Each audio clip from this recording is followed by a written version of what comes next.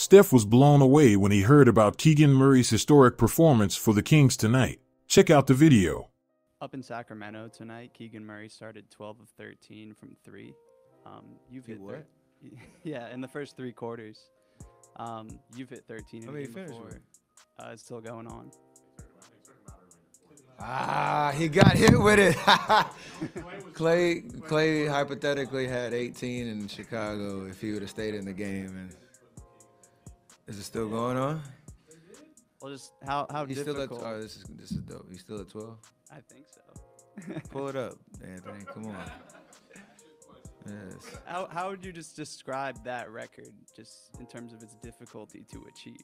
You know, you and Clay have both been up there. I mean, when the team knows you're hot, they're gonna start to shade your way, take your looks away. You gotta sustain that over the course of the game. 12 or 13 is nuts. He's getting them up. He's getting them up. How much time's left? Stay tuned. No, but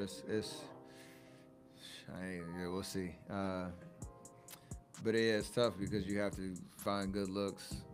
Obviously, stay hot the whole game. Clay was wild because he was 14 for like 21 or something like that in 3 quarters. Took me the whole game when I hit 13. Honestly, I'm surprised still that it's still 14 because of how many threes are getting up these days. But it's cool that Clay still got it for now. All right, I'm gonna go watch that game. Be sure to like, comment, and subscribe. See you in the next video, Hoop Life family.